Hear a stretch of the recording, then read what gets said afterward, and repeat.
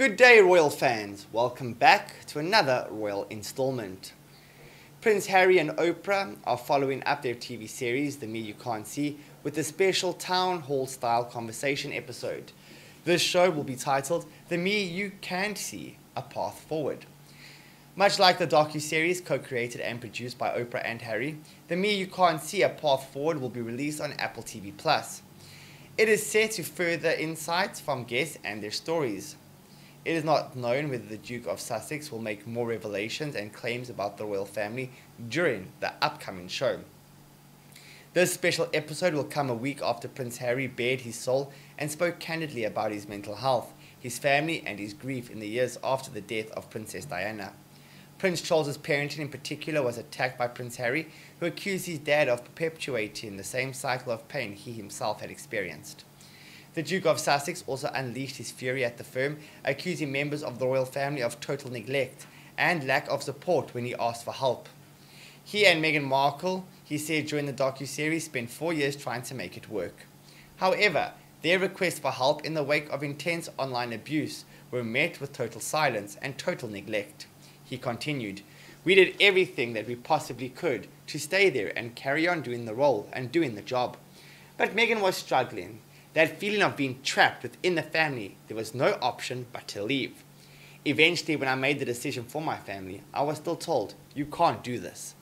And it's like, well, how bad does it have to get until I am allowed to do this? Meghan was going to end her life. It shouldn't have got to that." Harry also spoke about his family, recalling how one of Archie's first words had been, "Grandma Diana." Moreover, he spoke about his decade in the army, which he regards as the happiest time of his life, and the pivotal role Meghan played in the decision to begin therapy. And he agreed on being filmed during a session of EMDR, eye movement desensitization and reprocessing therapy, usually adopted to treat anxiety and PTSD. This special episode linked Harry to Oprah's docu-series marks the third TV appearance of the Duke of Sussex within months.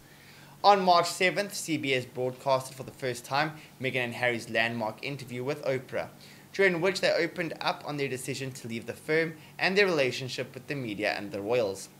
Last week, Harry appeared on the Apple TV Plus docu-series, which he first announced in April 2019 when he was still a working royal.